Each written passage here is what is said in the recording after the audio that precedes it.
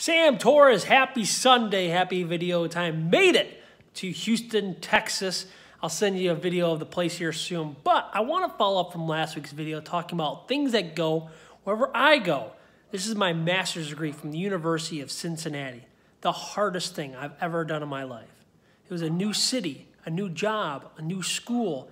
It was way too much for me to handle at first. I almost quit after the first 2 weeks, believe it or not. But I didn't. I stuck it out. I gave it my all. I ended up writing a 100-page paper to finish out the program. Never done that in my life. Never thought I would, but I did. But this piece now serves as a reminder during the tough times.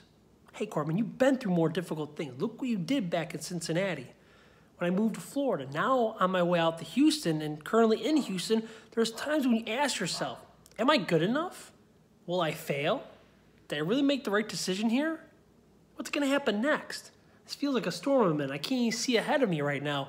What's going to happen next to me? Like I said, did I make the right decision? I look at pieces like this right here because that reminds me I asked myself those same exact questions back here and I made it through it. I won. So when you have reminders like this and I have a support system like I do in you and Ellie, I know I can get through anything. Sam, as I close up all video messages, I always like to say the same thing. You will see me in next week's video. I love you, Sam. You'll see me soon.